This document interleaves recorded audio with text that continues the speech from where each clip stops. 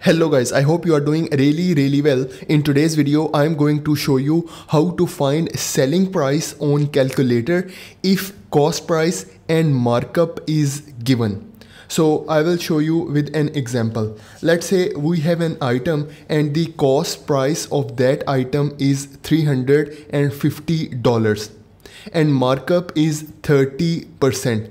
So how you can find out the selling price? So first of all, on your calculator, you have to type 350, which is the cost price. And then you have to multiply it with 30. So I will press multiply button and then I will type 30. And then in the next step, you have to press this percentage button. Okay. And then in the last step, you have to press this plus button. Okay, so here is the final answer. So $455 is the selling price of that item. So I will write over here. So $455 will be the selling price. So let's move to another example. Let's say we have an item and the cost price of that item is $4,500 and the markup is 40%. So how to find out the selling price?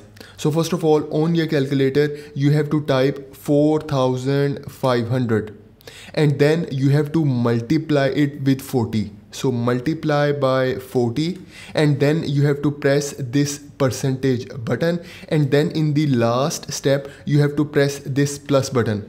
So here is the final answer. So $6,300 will be the selling price of that item. So I will write over here. So $6,300 will be the selling price. So I will write over here selling price. So this is how you can find out the selling price on your calculator if cost price and markup is given. So guys, this is for today's video. Please like this video and please subscribe to my channel. Thank you very much.